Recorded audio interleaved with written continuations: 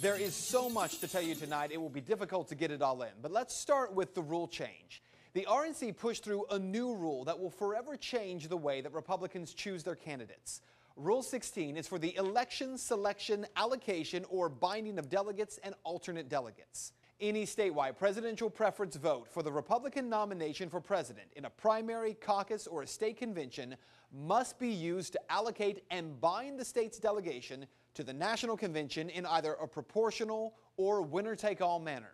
In layman's terms, that means there are no more free delegates to vote as they choose. And then part two, no delegate or alternate delegate who is bound or allocated to a particular presidential candidate may be certified if the presidential candidate to whom the delegate or alternate delegate is bound or allocated has, in consultation with the state party, disavowed the delegate or alternate delegate. Again, what does that mean? It means no delegate, even if elected by Republicans of that state, may serve as a delegate if the candidate and the state party decide they don't like them and they want to replace them. Conservatives, Tea Party members, and Liberty supporters immediately vowed a floor fight over this rule.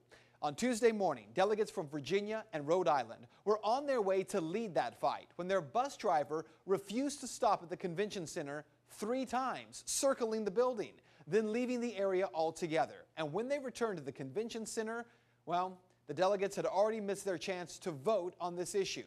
One of those Virginia delegates, Matthew Hurt, tweeted as this was going on. Take a look. Morton Blackwell is on a bus outside the Rules Committee where he's needed to fight for grassroots conservatives. We have looped around the GOP convention twice and driven away from it. Rules Committee member Morton Blackwell still on the bus. So who is this Morton Blackwell that was trapped on this bus with Virginia delegates? Blackwell is a member of the RNC Rules Committee, and he was the most ardent advocate opposed to the rules change. Now, inside the convention hall, delegates who did make it, they were asked by Speaker of the House John Boehner to vote on adopting this new rule. Now listen as the vote is taken. The question is on the adoption of the resolution. All those in favor signify by saying aye. All those opposed, no. Pending on the chair, the ayes have it. The resolution is adopted. Without objection, the motion to reconsider is laid on the table. In the opinion of the chair, the ayes have it? How could the Speaker of the House determine clearly how many voted aye and how many voted no? Listen again, but this time to cell phone video from inside the crowd.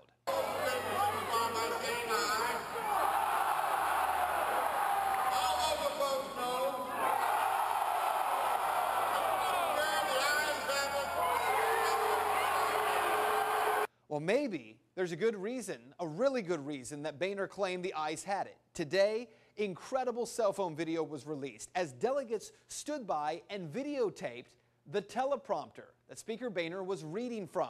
We're going to take this video full so you can read along for yourself. Thank you for putting this question as order. The question is on the adoption of the resolution. All those in favor signify by saying aye. All those opposed, no. Pending on the chair, the ayes have it. So, the most controversial rule in the Republican Party history, according to countless conservatives, wasn't voted through at all. It was scripted. Despite the shouts of what at least half the room of delegates appeared to have been voting, Boehner just read along with the script. So why is this rule so controversial? Well, consider this. In 1976, Ronald Reagan was a conservative outsider in the Republican Party. But delegates who were conservatives fought back against the presumptive nominee at the time, Gerald Ford, and they forced a brokered convention. Reagan nearly upset Ford thanks to conservative delegates who had had enough with progressive republicanism. Brian Doherty is a Republican National Convention delegate from Pennsylvania.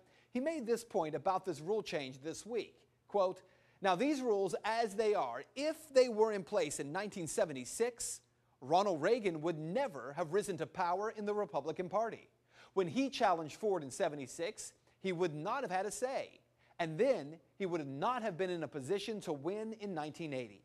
So we would not have a President Reagan if those rules had existed back then."